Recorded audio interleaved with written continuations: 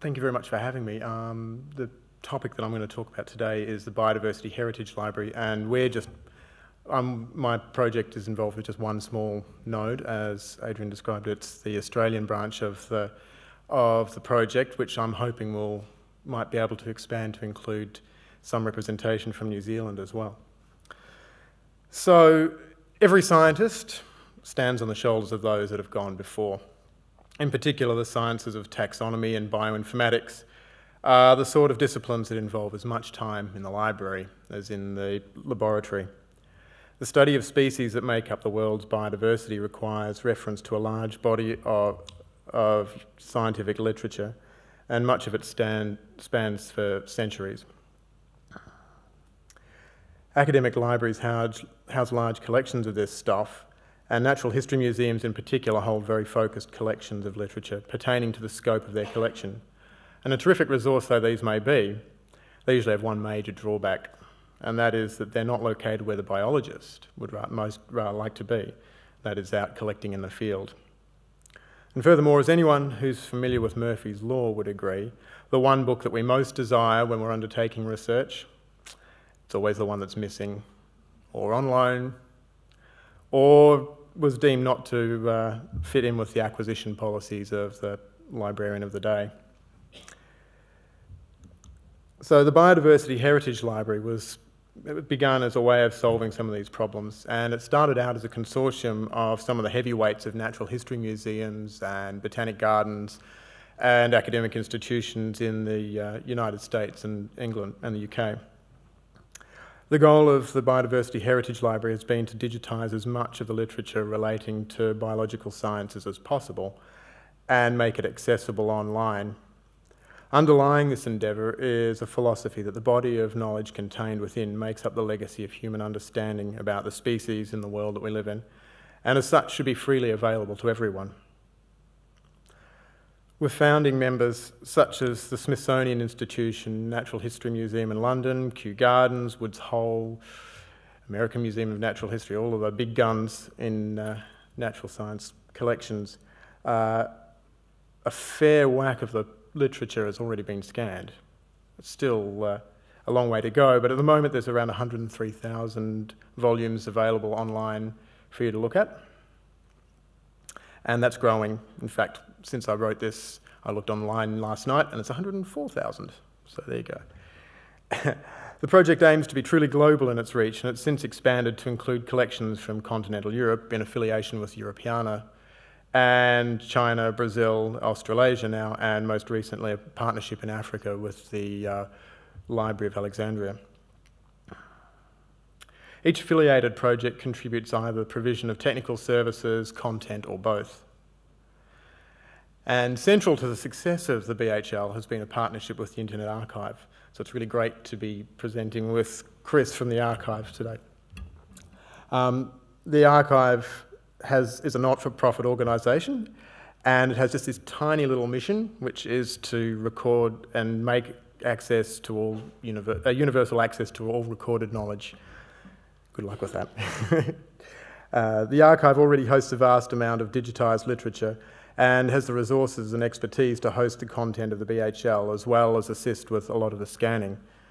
Once a book has been uploaded, the archive's internal processes create the OCR text and all the derivatives that are available for download or online viewing.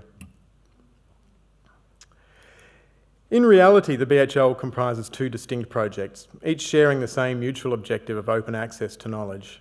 On the one hand, we have the digitisation project, which is about scanning books, and on the other is an online project to develop the systems and deliver the content to its audience.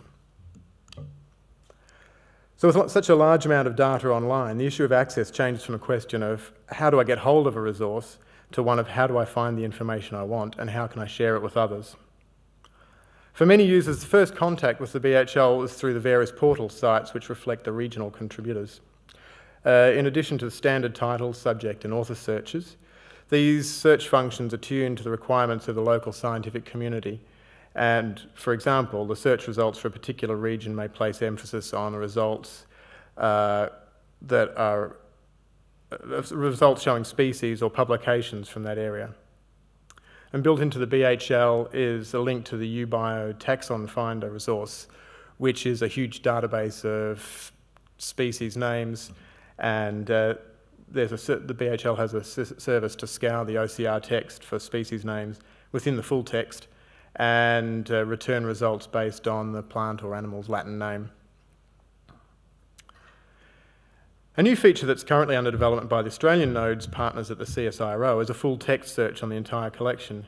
It uses an enhanced leucine search to produce results very quickly from the complete text, and it's scheduled to be available on the Australian site in beta form in the next couple of weeks, so stay tuned for that. We're very excited because at the moment there's no way of actually searching the text of a book.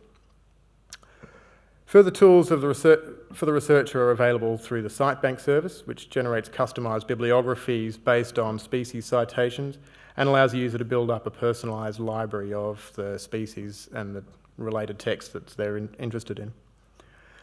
There's also the BioStore project, which is a user-developed project, a really great service by a fellow in Glasgow who has been spending the last year or so, I don't know, he's been doing some extensive work in extracting articles out of the periodicals and journals that are on the BHL collection, which makes it far more useful for researchers if you're looking for a particular article to cite. So the BHL is committed to sharing data using open web standards. It's important for the success of the project that data held by the BHL is widely used and it's reused in creative ways. Book metadata is published as OAI PMH queries and returns metadata in either Dublin Core or MODS formats. The books themselves can be referenced by DOI or persistent URL, and individual pages can also be accessed by open URLs. So before I go any further, I'd better mention the C word. The BHL walks the copyright tightrope pretty carefully. It has to, because no library wants to get embroiled in a copyright suit with publishers, and the BHL relies on the goodwill of its contributors to succeed. The heritage part of the Biodiversity Heritage Library indicates the historical nature of the library's collection. Some of the digitised titles in the collection date back to the 15th century, and at least 70% are over 100 years old and are well and truly in the public domain. We do get into a bit of murky territory with definitions of public domain across different national jurisdictions. So by default, the limit has been 90 years from date of publication, or about anything published prior 1923 is considered public domain as far as the BHL is concerned. The remainder has been published copyright-free, or the contributing institution has explicitly sought permission of the copyright holder to put the material online. And the Australian node is hoping to fill up, to complete some of the holdings of journals and serial publications that are already partially in the BHL up to that 1923 limit by acquiring permission to digitise more recent volumes from Australian publishers. We want people to be able to access the combined literary resources of some of the world's great natural history collections, and it's hoped that they will be able to put this resource to good use. To this end, a memorandum of understanding has been signed between all the participants to the effect that material currently in the public domain that's been made available by the Biodiversity Heritage Library remains in the public domain, and no party shall claim intellectual copyrights over the original or any derivative version. The metadata is all released under Creative Commons share-alike non-commercial license, and so that goes for copyright documents within copyright for which permission has been sought. Certainly, the more recent publications there are online on the BHL, the more useful it can be to scientific research. So we're actively engaged in negotiating with copyright holders. So, who uses this stuff? Without a doubt, the largest segment of users for the BHL are the scientific community. Many researchers in the field of taxonomy depend on the BHL as a major resource, and these people need access to authoritative bibliographies and first descriptions of species so that they can do their research. Digital access saves them an enormous amount of time and a lot of headaches if they can't find what they want. And a second segment of the BHL's audience are the people who appreciate the art of the scientific illustrations and the bibliophiles, people like me, who have a general interest in the collection and for whom such a deep collection of historical books represents hours of fascination. Finally, the other group, last but not least, of users that we'd like to encourage are the developers and the metadata junkies out there who can creatively reuse and mash up the bibliographic data and the content to develop their own technology projects. These are the people who add the value to the collection, who surprise us with the novel ways of reimagining the knowledge residing in historical literature and presenting it to the world. To aid these people and those who wish to mine the dataset for research, the BHL has a published API which allows access to the metadata and content using open web standards. And if you're interested in accessing that, the documentation can be found on any of the local portal sites.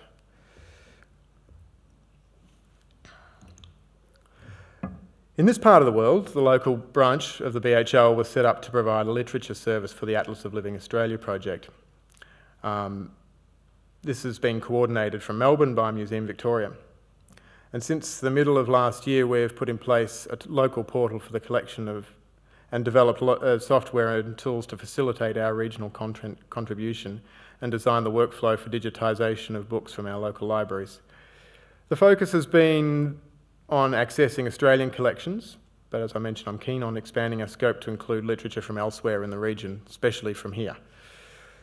Our scanning operation is intentionally small scale. Thousands of titles have been scanned already by the big libraries, including many publications from Australia and New Zealand. We don't have the resources to digitise large volumes of material, but what we can do is target our operation to fill in the gaps that the big guys have left. So to direct our scanning effort, we have developed a website where we encourage our users within the scientific community or the general interest community to nominate titles and vote on their priority for the scanning list. We initially seeded the database for this list with a bibliography obtained from Australian government species registers and ordered the list according to the number of citations we found. This initial list came at about 7,000 titles, which is not a small number for us, but we've had to pull out quite a few duplicates. We allow our users to vote with a simple like type system, so if you can use Facebook, you can use our bid list, and that adds a weighting to the title to move it up in the list. Similarly, titles added by users carry a greater weight than the seed list, so hopefully eventually our scanning list will reflect something close to the preferences of our community of users. In general, we're focused on completing the runs of locally published material and locally published serial titles that are represented in the BHL already but might have incomplete holdings. Then we're targeting the niche publications such as those put out by the amateur naturalist clubs and other small clubs and societies, the Royal Societies as well. We're also hoping to digitise some of the beautiful rare books from our collection because each of the museum partners in the BHL in Australia have fabulous collections of old and wonderful rare books. And many of these may be hard to obtain and have hand-coloured illustrations or are unique in some way. So we began digitising from Museum Victoria's library using our BookDrive Pro copy stand and just before Christmas, but we only really began in earnest in February when we put in place a volunteer program to do the image capture and the post-processing. In that time, we've only digitised about 70 volumes, and 50 of those have been uploaded, which is tiny compared to the 7,000 on our list, but we're making headway, and it's actually we're starting to get a lot more throughput now. I suppose when I started out on the digitisation project, I didn't realise that just what a manual process it was going to be. The image capture is very hands-on and quite physical. But on a good day, we can get through about 1,000 pages in an hour, and when we were selecting our digitisation platform, we chose the BookDrive system because it allowed for pages to be photographed flat without unbinding the volumes, and which was particularly important for our conservators if we were going to digitise any of the rare material. So once we've imaged a book, the files are batch processed out of Adobe Bridge from Camera Raw to TIFF, and then each file is manually cropped and straightened in Photoshop. I've evaluated a number of different solutions for the image processing, but from what I've experienced so far, the best results and the most efficient process has been to do post-production in Photoshop. This stage takes by far the longest, so we've got 2 workstations set up processing files from the one capture rig. So since the beginning of February, most of our digitisation has been carried out by volunteers from the museum's volunteer program.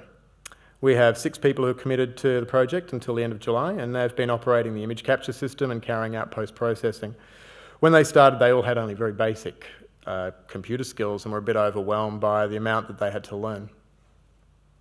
We provided training and to begin with supervised them closely until they became familiar with the process.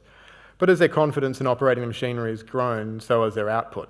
And on average of late, we've been getting through about 4 books a day per person. And we've got 2 volunteers on a day for 3 days a week.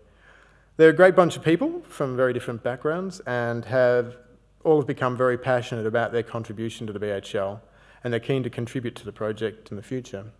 Owing to the physical and repetitive aspect of the imaging, I've been nice to them and established a buddy system where they're paired up and swap jobs at regular intervals. Each pair is responsible for digitising their allocated books for the day, and they usually exceed their targets. I haven't even had to bribe them. But to keep them interested, we have regular morning teas, and they get to go on special viewings of the rare book collection and the other collection areas of the museum, which keeps them coming back. It's great.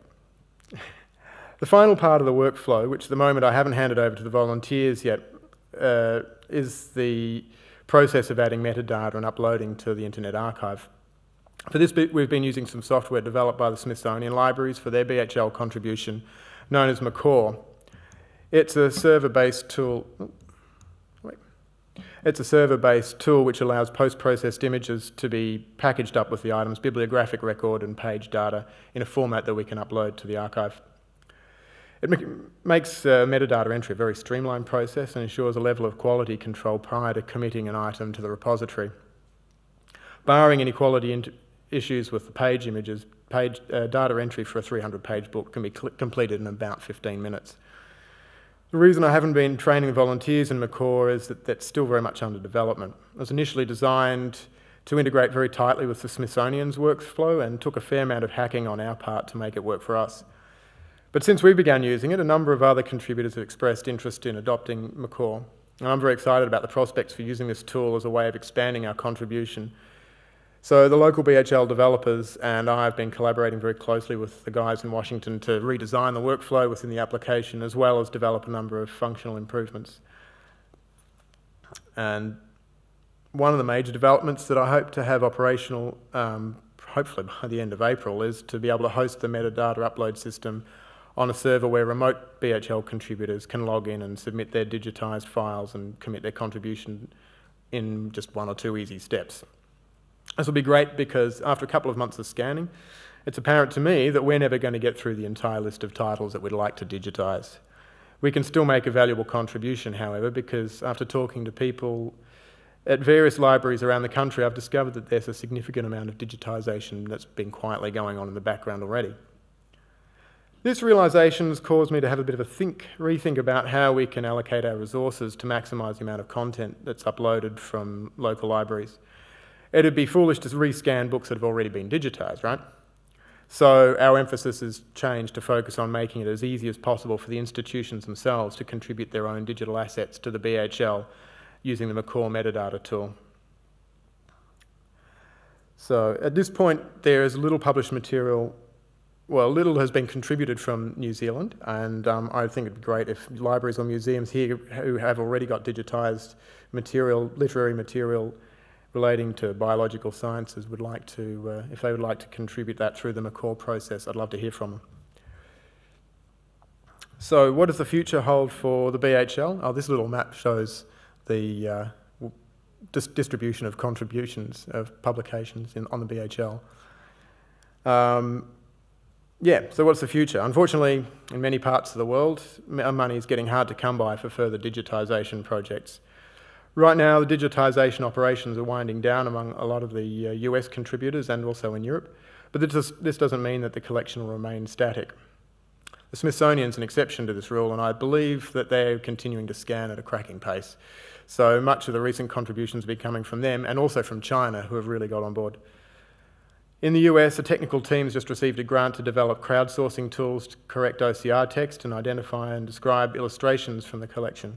So there'll still be plenty of development going on. As I mentioned, our partners within the Atlas of Living Australia and the CSIRO are working with us to develop further search tools as well. Our little node runs out of money towards the end of the year, and at the moment we're seeking new sources of funding. But in spite of this, we're well positioned to continue our contribution with the volunteer program in place. And once the Macaw portal is set up, I'm hopeful that we'll continue digitising, uploading content, even if other parts of the project are scaled back. So the world's biosphere is changing at an unprecedented rate, and yet new species are still being discovered. And to be able to document these species and describe them, the scientists need to have access to their library. So the Biodiversity Heritage Library plays a vital part in giving access to the literature for the benefit of science. And the more complete the library, the greater use it'll be for scientists in the future. So we hope we can keep digitising. Thank you.